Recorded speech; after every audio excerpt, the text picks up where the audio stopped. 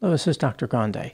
Today's question is, can I analyze the case of Jessica O'Grady? Just a reminder, I'm not diagnosing anybody in this video, only speculating about what could be happening in a situation like this. If you enjoyed this video, please like it, subscribe to my channel, and consider supporting me on Patreon. Also, I'm happy to announce my new TV show, Criminal Psyche with Dr. Todd Grande, is now live on the Roku channel. Tune into Mysteria, channel 548, to watch me explore the psychology behind the most shocking true crime cases. There are a few ways to watch it for free. You can visit the RokuChannel.com and search Mysteria, get the Roku Channel app on your smart TV, or if you have a Roku stick, head over to channel 548 on the live TV guide.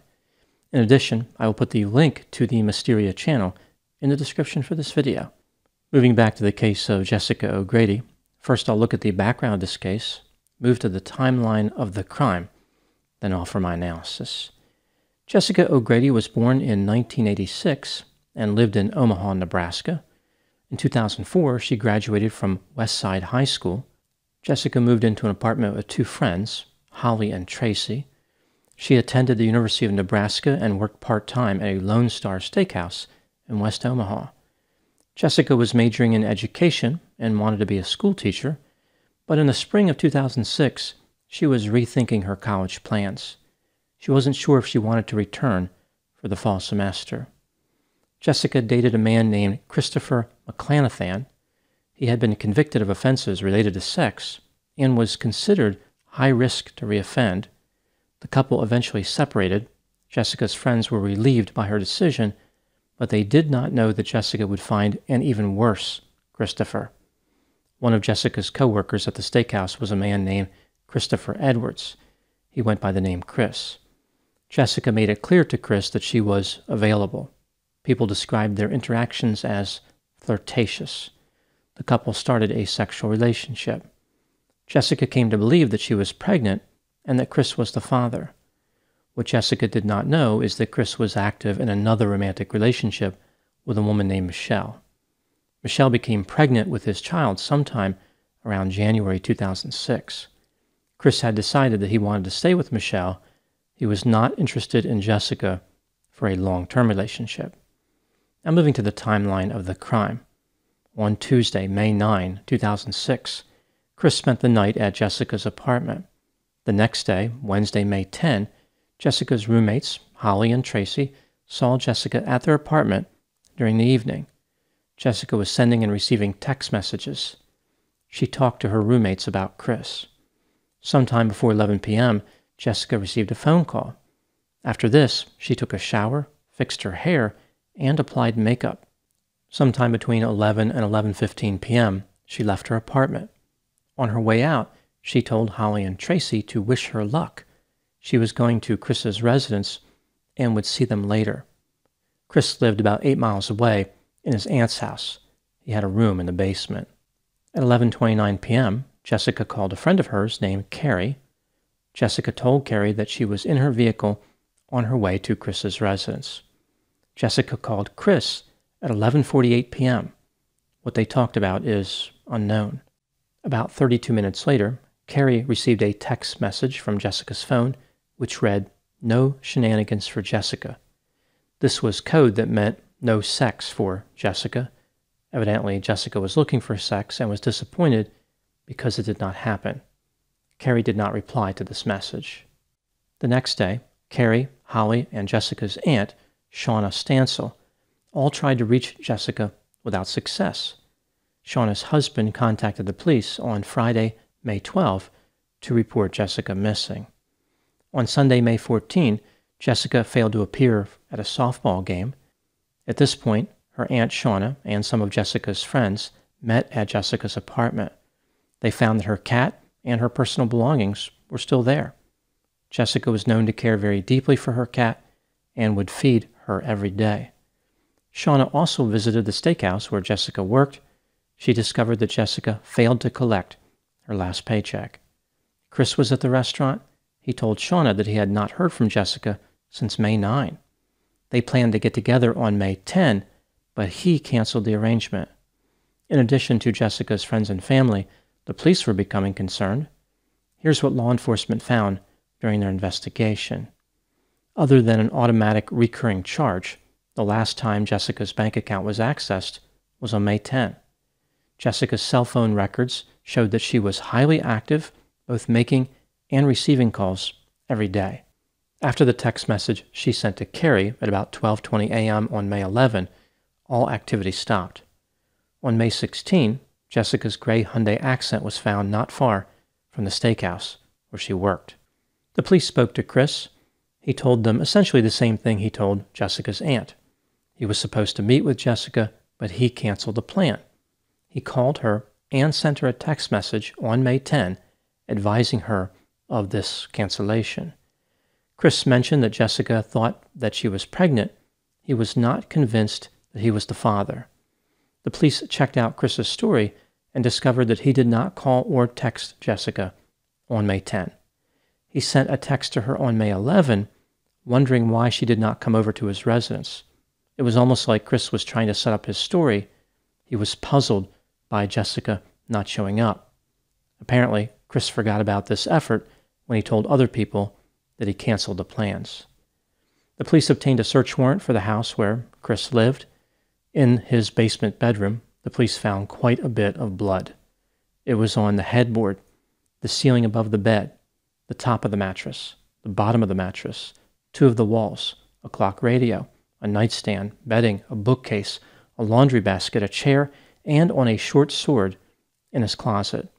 In Chris's motor vehicle, the police found blood in the trunk and on the handle of garden shears. A shovel was also found in his vehicle. In the garage, the police found a bag containing 2 towels with blood on them.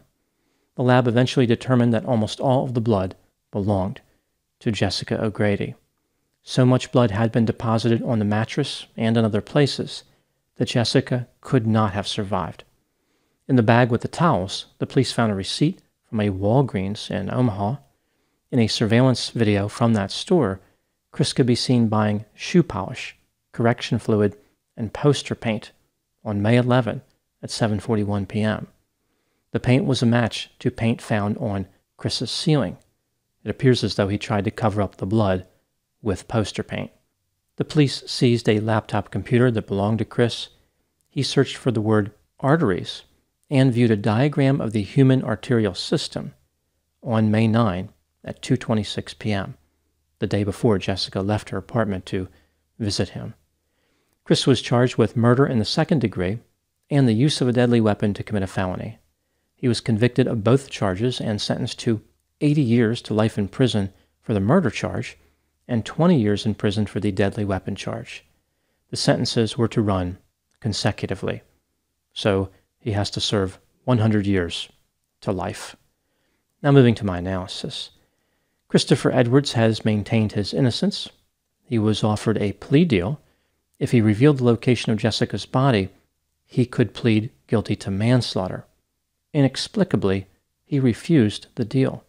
Chris appealed his conviction, claiming that the state did not have enough evidence to prove that Jessica was murdered. It's not clear if Chris really understood how guilty he looked. The authorities never found Jessica's body, but there is no doubt that Chris murdered her. Even if Chris could argue that the blood loss Jessica sustained was insufficient to cause death, what alternate story would he have people believe? Why was there blood all over his bedroom, on the towels, in a bag in the garage, and in his vehicle? I suppose Chris could argue something like this. Jessica came by his apartment. When she was on the bed, he stabbed her with a sword. He didn't mean to kill her. It was a series of accidents that happened over the course of several minutes. He just couldn't stop unintentionally stabbing her. There was blood spatter everywhere, and the mattress was soaked with blood, but Jessica did not die. Instead, she patched herself up with towels and had a philosophical conversation with Chris. She said something like, "All this stabbing has made me reevaluate my life. I think that I'm going to run off and start a new life without any money and without communicating with anybody that I know. I would like to do some gardening before starting my new life, so I will need garden shears and a shovel." Before Jessica ran off into the night and disappeared forever, she wanted to get some sleep. The mattress was a little messy because of the stabbing part, therefore she decided to rest for a few minutes in the trunk of Chris's vehicle. The idea that Chris would try to convince people of this ridiculous narrative reveals a lot about his low level of insight. He has no ability to see himself as other people see him. He has no empathy. It is impossible to believe that Chris did not murder Jessica.